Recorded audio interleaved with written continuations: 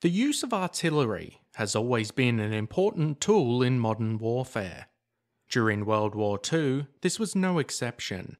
German military forces would come to use a variety of different artillery pieces. In this video, we look at the German heavy artillery of World War II.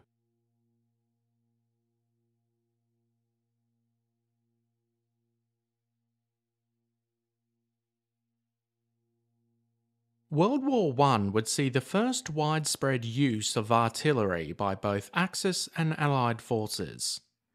Millions of shells would be fired in a theatre of war where static defences were common on both sides.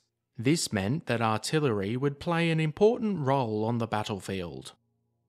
Opposing forces could stay in the same positions for months at a time, allowing the enemy to train their artillery to deadly accuracy. World War II would see a different type of warfare. German blitzkrieg tactics utilised during the invasion of Poland in 1939 would see the use of a mechanised army moving across vast areas of land at incredible speeds. Much of this type of warfare didn't allow for the usual use of heavy artillery. Traditionally, artillery pieces would be moved into place prior to any forward movements. Artillery would then be fired at enemy strongpoints and troop concentrations.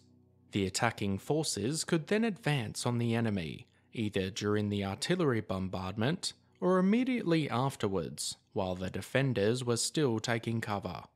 But as indicated, the speed at which the German forces advanced in the early years of the war meant these tactics were not used regularly. Once the invasion of Russia took place, German heavy artillery would be used on a large scale. The vastness of the Russian countryside meant blitzkrieg tactics were not as successful. The 105mm howitzer would be a standardised artillery piece for the Wehrmacht.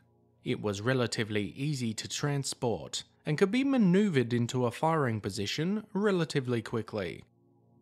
If a specific battle dictated it, these artillery pieces would be dug into defendable positions.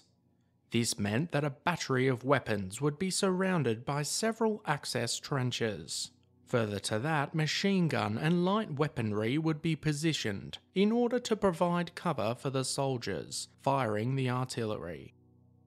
These soldiers would be too preoccupied with aiming and firing the artillery, so extra troops were provided to stop any enemy attacks on the position.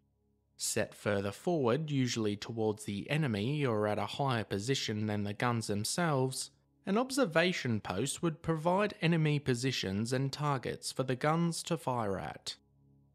Perhaps the most famous of all German artillery pieces was the 88mm. Originally designed to be an anti-aircraft weapon, the 88 was widely used as either an anti-tank gun or as an artillery piece. Its reliability and rate of fire meant that it became a favourite of German forces, as well as being feared amongst the Allies. Firing a variety of shells, it had the ability to fire on an Allied position with great accuracy. Some shells could be set to explode at certain intervals, rather than upon impact. This meant they could explode above an enemy position and rain shrapnel down upon them. Hitler had a great fascination with heavy artillery. It's widely speculated that his experiences in World War I helped him realise the impact the weapons can have on his enemies. This is perhaps why he became obsessed with creating the biggest artillery pieces he could, namely railguns, such as the Schwerver Gustav. But ultimately, these exceptionally large caliber weapons were a failure, and the most success seen with artillery would likely come from guns like the 88mm. Allied soldiers would come to fear the use of German artillery, as the effectiveness of these weapons was not only due to the beautiful design and manufacturing by German engineers, but also the well-trained soldiers using the weapons themselves. What did you guys think of the use of German heavy artillery in World War II? Do you think these weapons were more effective than the Allied artillery? Let us know your thoughts in the comments section down below.